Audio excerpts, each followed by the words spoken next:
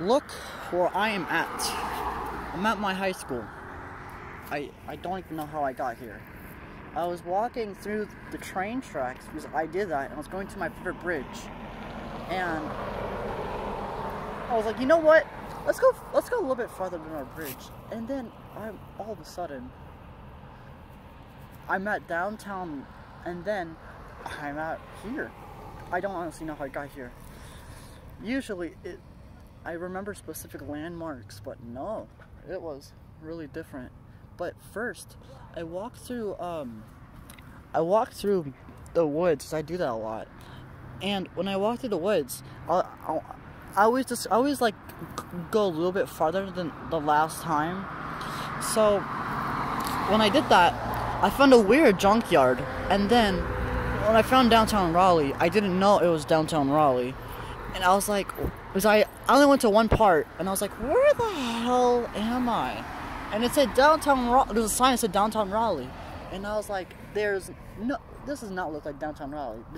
I used to go downtown Raleigh because I ride the city bus. You can see the Loop B bus sign right there, the red sign. I usually ride that. And the weird thing was, I looked down the street to the left, I was like, yup, that's definitely downtown Raleigh. And I walked down here, I walked to school. And now it's like 2 hours, and I have to walk back home, and it's already far from my house. And I have to walk through the train tracks, the woods, and it was just daylight savings, so it's gonna be dark, and it's gonna be through the woods, and there's not much animals there, other than squirrels and such, but there was a coyote, and the coyote was there for a while, but I think he's dead now, because I first found guts on the track, like animal guts. There's no body. It was just like, you knew what it was. But then when I walked down to the bridge, I see a coyote there. I was like, oh well, there's a coyote there, and I was like, I'm not gonna mess with him. And so I went back, and for the next couple times I walked to the bridge, I still kept seeing that same coyote. And then when I was riding the bus, I walked the train track from one of the bus stops from the whatever, and this kid I know I knew he liked me because he was in my gym class. I was like, why is this mofo following me? And usually it's like me and one other person, but they don't walk the train track, they just go walk the sidewalk. I walk the train track. Oh, there's my bus. But I was just, I'm out of breath. I'm wearing a backpack, by the way, full of water bottles. I'm just hoping, I need to run a little bit. I should take the bus, actually. Fudge. Whew. But one day, it was like, well, I have to walk he usually walks the train track.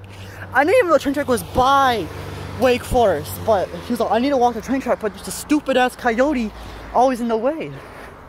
And I was like, oh. Ow, fudge. I think I got splinters. I got something in my underwear. I think it's biting me, actually. Yo, I feel a sharp thing in my pants. What if it's an animal? Oh shit, it's like hurting. But one day, the coyote vanished, and apparently it's like, I think my mom told me a couple days after, like, someone found a coyote dead on the street. Roadkill, you know. And I haven't really seen any animals since. But there is that same deer, or female and male deer. The female deer's been close to my house, been far away, but I've seen it twice, and I've seen the male deer once. Man, I am not looking forward to go to the woods in dark. Oh, with this heavy ass backpack. And daylight savings just comes, so it's gonna be dark as hell. It's already 5:13. I gotta hurry. Whew.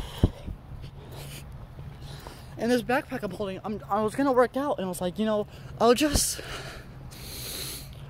run to the bridge, run back, or walk to the bridge, walk back, get some exercise in.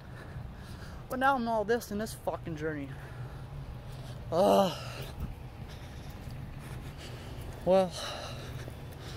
I'm gonna have to say good luck for me.